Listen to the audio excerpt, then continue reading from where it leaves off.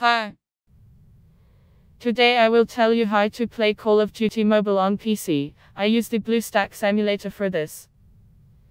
It offers a number of advantages, including the ability to play on a large screen with easy control. Management can be configured as convenient for you.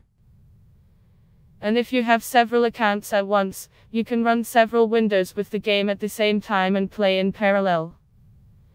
To start the game, you need to download and install the emulator from the link in the description. There is a big button, Download Call of Duty Mobile on PC, click it. After downloading the installation file, open it and wait for the emulator installation process to finish. For authorization in the system you will need a Google account. If you want to use an existing game account, enter your username and password from the Google Play account that you use on your mobile device. Then just install Call of Duty Mobile in the emulator via Google Play and enjoy the game on your PC. Thank you for watching this video to the end. Like and subscribe to my channel.